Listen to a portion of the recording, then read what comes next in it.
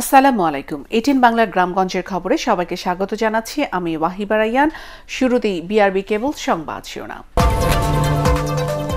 করোনায় দেশে 24 ঘন্টায় আরো 50 জনের মৃত্যু, নতুন শনাক্ত 2856 জন।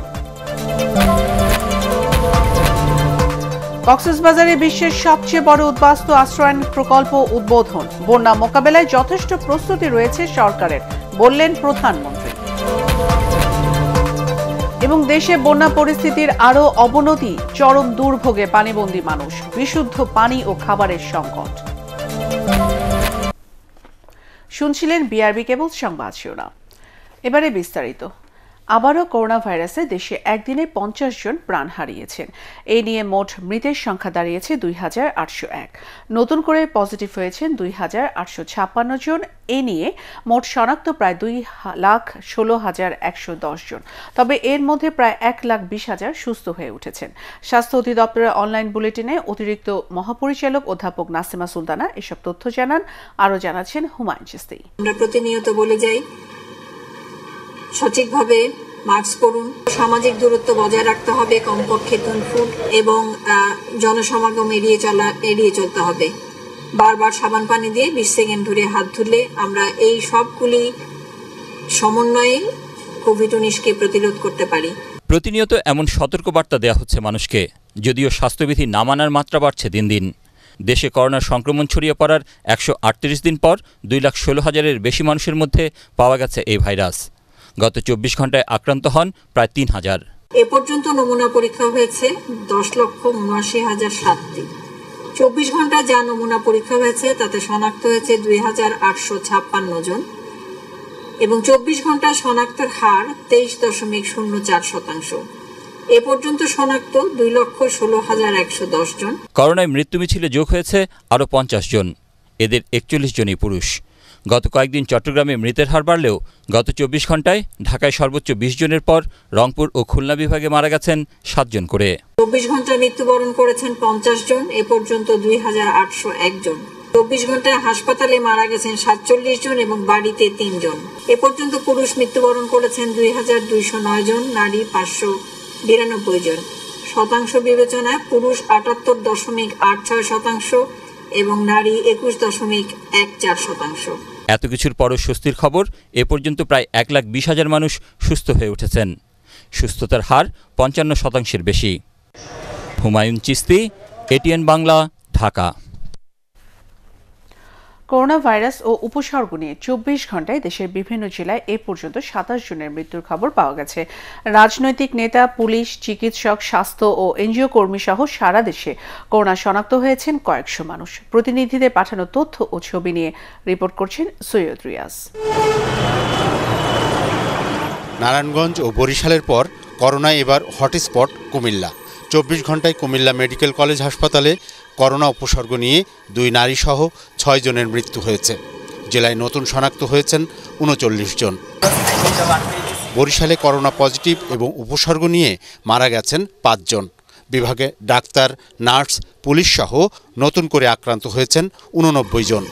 বগুড়ায় মারা গেছেন 5 জন, নতুন আক্রান্ত 59 জন। ঝিনাইদহে এ ভাইরাসে আক্রান্ত হয়ে মারা গেছেন 3 জন। 24 ঘন্টায় জেলায় সর্বোচ্চ 64 জন করোনা রোগী শনাক্ত হয়েছে। খুলনায় করোনা উপসর্গ নিয়ে 2 নারীর মৃত্যু হয়েছে। বিভাগের 10 জেলায় আক্রান্ত হয়েছেন 256 জন। এ নিয়ে আক্রান্তের সংখ্যা 10,000 ছাড়ালো। রাঙ্গুনিয়া উপজেলা চেয়ারম্যান খলিলুর রহমান সহ 24 ঘন্টায় চট্টগ্রামে মারা গেছেন 2 জন। আক্রান্ত হয়েছেন 148 জন। এ ভাইরাসে সিলেটে 1 জনের মৃত্যু হয়েছে। 5 চিকিৎসক সহ জেলায় নতুন আক্রান্ত হয়েছেন 53 জন। পটুয়াখালীতে আক্রান্ত হয়ে 1 বৃদ্ধ মারা গেছেন। এছাড়া জেলায় নতুন করে 24 জনের শরীরে করোনা শনাক্ত হয়েছে। ভাইরাসটিতে আক্রান্ত হয়ে ঠাকুরগাঁয়ে 65 বছর ও চুয়াডাঙ্গায় 75 বছর বয়সের 2 বৃদ্ধের মৃত্যু হয়েছে। এদিকে ব্রাহ্মণবাড়িয়ায় চিকিৎসক সহ 24 ঘন্টায় শনাক্ত হয়েছেন 26 জন। জেলায় করোনা আক্রান্তের সংখ্যা 1800 ছাড়িয়েছে। যশোরে করোনা যোদ্ধা নামে পরিচিত যুবলীগ নেতা শফিকুল ইসলাম জুয়েল ছাড়াও ডাক্তার দম্পতি, ব্যাংকার ও এনজিও কর্মী সহ আক্রান্ত হয়েছেন 41 জন।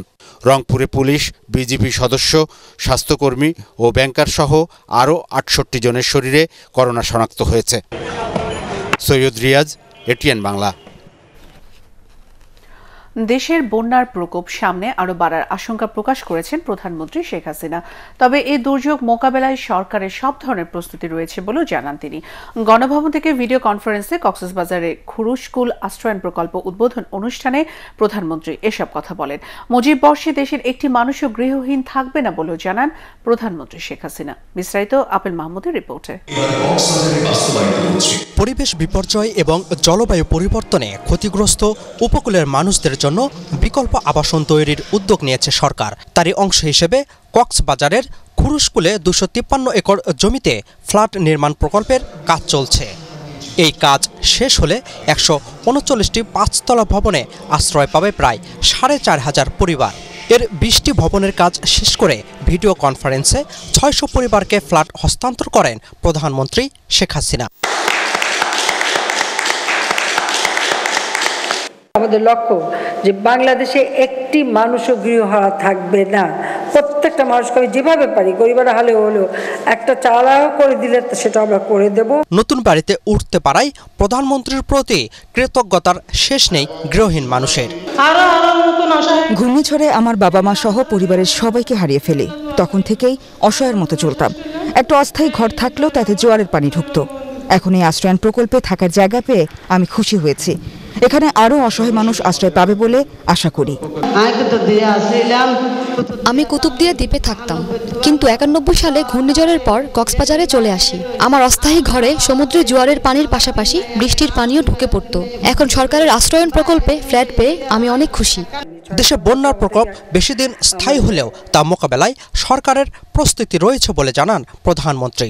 এবার একটু বন্যার প্রকোপটা বেশি দেখা যাচ্ছে, হয়তো এটা হচ্ছে শ্রাবণ মাস, এরপর ভাদ্র মাসের দিকে আরো পানি আসবে, অর্থাৎ আগস্ট থেকে সেপ্টেম্বর পর্যন্ত আমাদের আরো বন্যা হওয়ার সম্ভাবনা থাকতে পারে।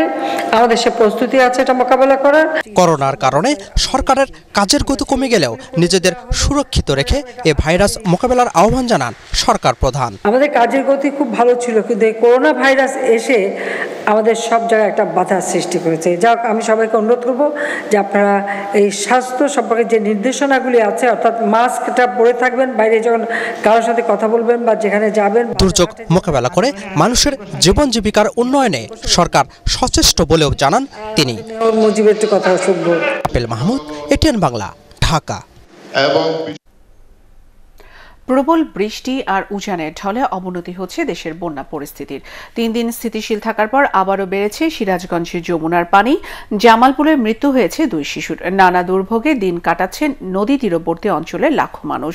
প্রতিনিধিদের পাঠানো তথ্য ও ছবিতে SM আশরাফের রিপোর্ট। না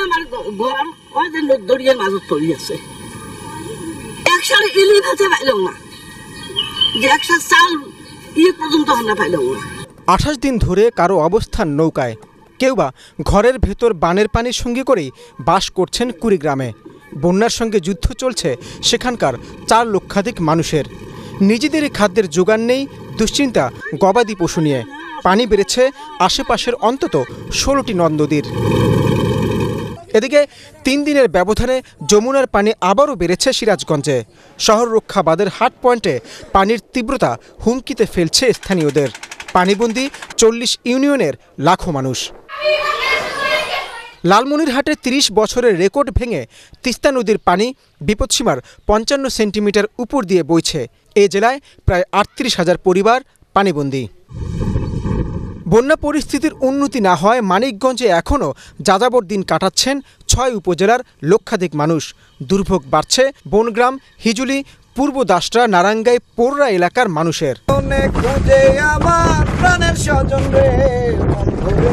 পানি কমতে শুরু করলো বিপদ কাটিনে রাজবাড়ির নদী তীরবর্তী মানুষের। বৃষ্টি অব্যাহত থাকায় নতুন করে প্লাবিত হয়েছে শেরপুরের নলিতাবাড়ি উপজেলার 7 ইউনিয়নের 28 গ্রাম। আগে যেখানে গাড়ি চলত সুনামগঞ্জের সেই সড়ক এখন বন্যার পানির দখলে। সরকারি হিসেবেই পানিবন্দী এ জেলার 1,13,000-এরও বেশি মানুষ। দুর্গতরা আশ্রয় নিয়েছেন 312টি কেন্দ্রে। জামালপুরের চর কাউরিয়া সীমার পার আর মেশের চর গ্রামে পানিতে ডুবে মারা গেছে 2 শিশু। দুর্যোগ, দুর্ভোগ আর সংকটের সাথে এভাবেই লড়াই করে দিন কাটছে সিলেট, মাদারীপুর, শরীয়তপুর, নেত্রকোনা সহ দেশের বিভিন্ন অঞ্চলের অন্তত 13 লাখ মানুষের। SM Ashraf, ATN Bangla. পদ্মায় পানি বৃদ্ধি আর স্রোতের কারণে দৌলতদিয়া পাটুরিয়া নৌরুটে ব্যাহত হচ্ছে ফেরি চলাচল। ফলে পারাপারের অপেক্ষায় রয়েছে পণ্য বোঝাই 4 শতাধিক ট্রাক। বিআইডব্লিউটিসি দৌলতদিয়া শাখার ঘাট ব্যবস্থাপক আব্বু আবদুল্লাহ জানান, দৌলতদিয়া পাটুরিয়া নৌরুটে বর্তমানে 12টি ফেরি চলছে। নদীতে পানি বৃদ্ধি আর স্রোতের কারণে পারাপারে সময় লাগছে অনেক বেশি। এজন্য ঘাটে ট্রাকের সারিও বেড়েছে। তবে কোনো যাত্রীবাহী পরিবহন নেই, শুধু অপচনশীল পণ্য বোঝাই ট্রাক রয়েছে। বিআইডব্লিউটিসি কর্মকর্তা জানান, পণ্যবাহী গাড়িগুলো বাসের সাথে কিছু কিছু পার করা হচ্ছে। ব্রাহ্মণবাড়িয়ার আখাউড়া স্থলবন্দর দিয়ে ভারতের ত্রিপুরা রাজ্যের রাজধানী আগরতলায় পৌঁছেছে ট্রানজিটের প্রথম চালানের পণ্য রড ও ডাল। সকালে আখাউড়া ও আগরতলা স্থলবন্দরের শূন্য রেখায় আনুষ্ঠানিকতার মধ্য দিয়ে ত্রিপুরা কাস্টমস কর্মকর্তারা চালান গ্রহণ করেন। পরে ত্রিপুরা রাজ্যের মুখ্যমন্ত্রী বিপ্লব কুমার দেব ভারতের কাস্টমস কম্পাউন্ডে উপস্থিত থেকে পণ্য গ্রহণ করেন। ট্রানজিটের প্রথম চালানের পণ্য বুধবার বিকেলে আখাউড়া স্থলবন্দরে আসে। 2018 সালের 25 অক্টোবর দুই দেশের মধ্যে সম্পাদিত চুক্তির আওতায় বাংলাদেশের বন্দর ব্যবহার করে নিজ দেশে পণ্য পরিবহন করছে ভারত। বগুড়ায় বিপুল পরিমাণ গরু, মহিষ, ছাগল ও ভেড়ার আমদানি থাকলেও ক্রেতা নেই কোরবানির পশুর হাটে। ভেড়া, ছাগলের বেচাকেনা মোটামুটি হলেও গরু, মহিষের বেচাকেনা একেবারেই কম। মিলছে না বড় গরুর ক্রেতা। ফলে কোরবানিকে ঘিরে হৃষ্টপুষ্ট করা গরু নিয়ে বিপাকে প্রান্তিক খামারিরা। জেলায় এবার কোরবানির জন্য 5,76,577টি গরু, মহিষ, ছাগল ও ভেড়া প্রস্তুত করেছেন খামারিরা। প্রতি বছর দেশের বিভিন্ন অঞ্চল থেকে ক্রেতা আসলেও করোনা পরিস্থিতির কারণে এবার জেলার বাইরে থেকে সে উপস্থিতি নেই পশুর হাটে।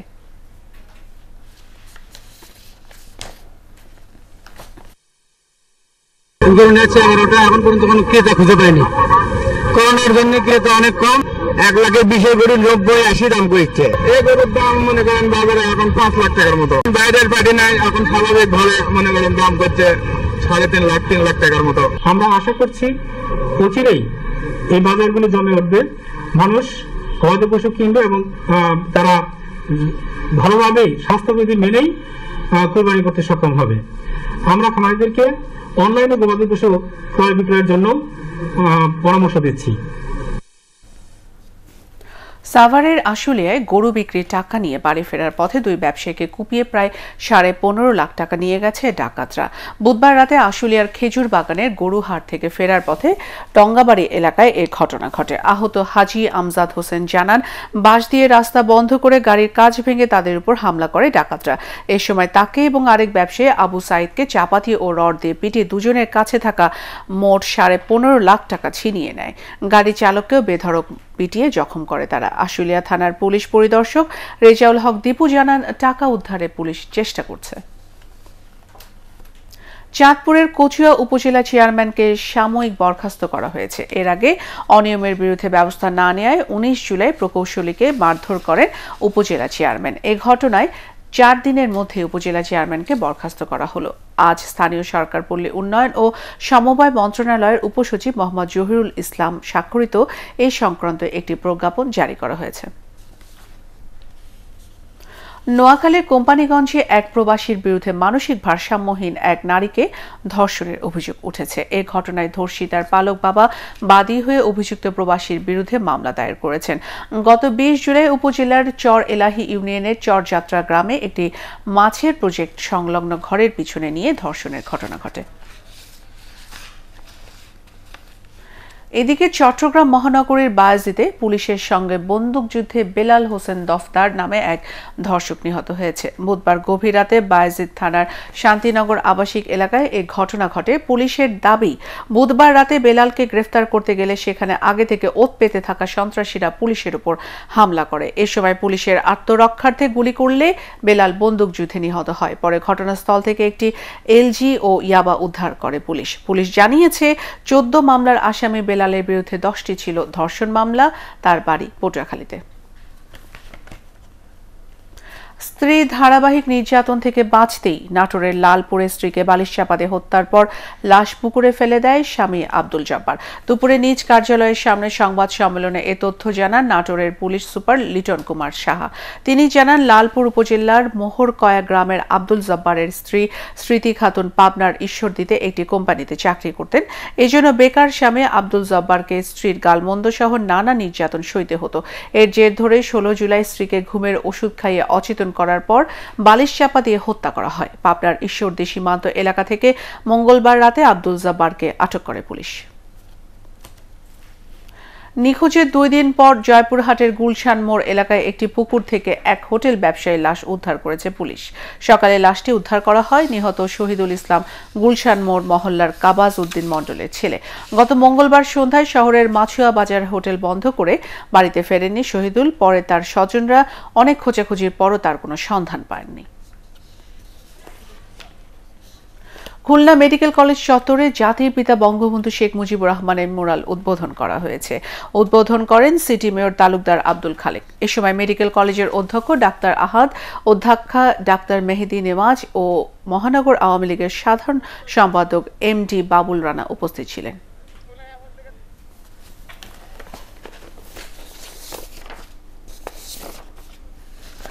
চট্টগ্রাম প্রেস ক্লাবের সদস্যদের করোনা সুরক্ষা সামগ্রী দিয়েছে ইস্পাহানি গ্রুপ। সকালে প্রেস ক্লাবের পিএইচপি ভিআইপি লাউঞ্জে প্রেস ক্লাব সভাপতি আলী আব্বাসের হাতে মাস্ক তুলে দেন ইস্পাহানি টি লিমিটেডের general manager Shah Moinuddin Hasan. Press ক্লাবের সাধারণ সম্পাদক ফরিদ উদ্দিন চৌধুরী, সিনিয়র সহ সভাপতি সালাউদ্দিন মোহাম্মদ রেজা, সহ সভাপতি মঞ্জুর কাদের মঞ্জু সহ সাংবাদিক নেতারা এ সময় উপস্থিত ছিলেন।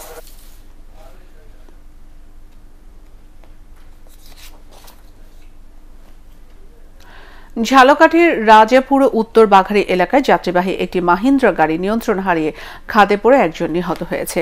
এই ঘটনায় আহত হয়েছে আরও 6 জন। আহতদের উদ্ধার করে বরিশাল শেরে বাংলা মেডিকেল কলেজ হাসপাতালে পাঠানো হয়েছে। সকালে ঝালকাঠি ভান্ডারিয়া আঞ্চলিক মহাসড়কের উত্তর বাঘারি এলাকায় এ দুর্ঘটনা ঘটে।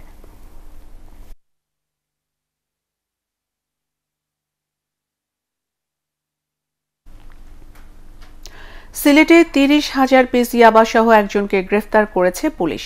বুধবার রাতে বিশ্বনাথের শিমুলতলা গ্রাম থেকে তাকে গ্রেফতার করা হয়। গ্রেফতার খালেদ মাদক ব্যবসায়ী তবারকের সহযোগী বলে জানিয়েছে পুলিশ।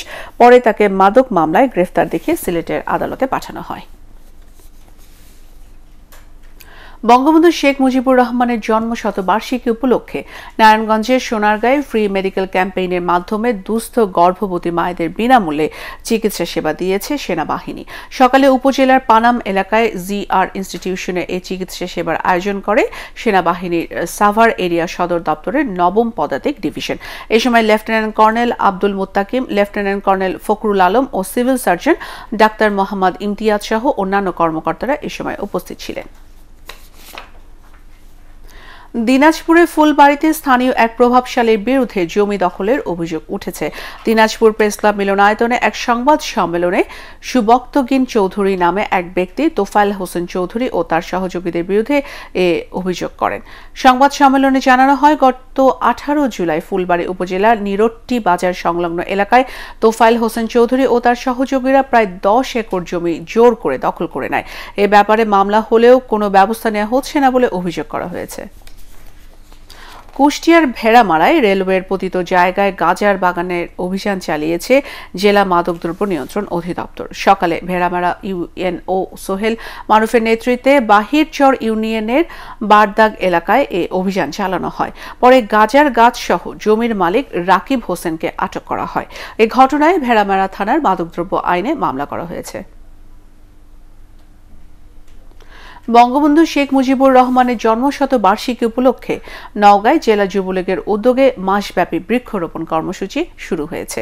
সকালে সদর উপজেলার খালিশাকুড়ি ফতেহাপুর সড়কে গাছের চারা লাগিয়ে এ কর্মসূচির উদ্বোধন করেন জেলা আওয়ামী লীগের সভাপতি ও সাবেক এমপি মুক্তিযোদ্ধা আব্দুল মালিক। জেলা যুবলীগের সভাপতি খোদ্দাত খান পিটু ও সাধারণ সম্পাদক বিমান কুমার রায় সহ জেলা যুবলীগের নেতাকর্মীরা এ সময় উপস্থিত ছিলেন। প্রধানমন্ত্রীর নির্দেশে এ কর্মসূচির আওতায় জেলার 99টি ইউনিয়নে লক্ষাধিক ফলজ, বনজ ও ঔষধি গাছের চারা রোপণ করবে যুবলীগ।